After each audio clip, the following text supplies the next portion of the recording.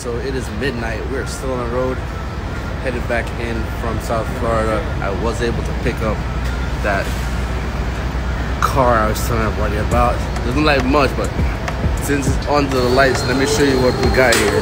This is my original 1996 Mitsubishi Eclipse GS-T that has been sitting for 5 years, and I got the opportunity to get it back. So it's a little rough, as you can see. There's no paint on there, but it still has the original Vogue GT7s on it. Still has the front man cooler on it. Still has a lot of little goodies on it. So we're gonna try to bring it back to life sometime this year. So let me know your thoughts in the comments. DM me if you had a Mitsubishi Eclipse or know a thing or two about DSMs. Haven't done the video in a while. All right, so what we got here? Yo, Dre. All right, so yes, it's an Eclipse. It's a black Eclipse, but no, it's not the same Eclipse. This is Eclipse number 2. So most people be like, why do you want 2 problems in your life? I was like, you know what? If I'm gonna buy 1 Eclipse, let me get 2. I don't want peace.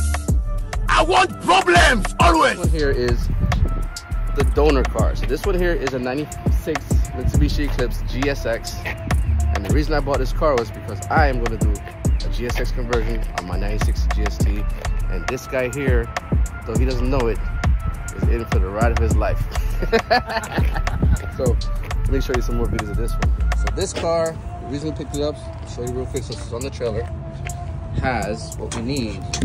So it has the all-wheel drive diff, has the all-wheel drive subframe, has the all-wheel drive shaft, transfer case, and it has the all-wheel drive manual transmission. I had to buy a whole entire car just because we got a good deal on it. Now, this car does have some title issues to where it would never be registered or title anyway, but it is basically the best bang for the buck as far as getting everything we need to convert the swap. So we got a couple other cars just have to finish up. Most cars finished. We're gonna get that one up and going.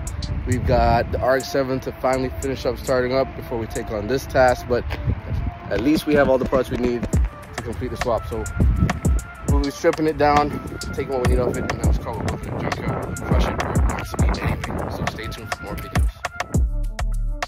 Yo, Dre.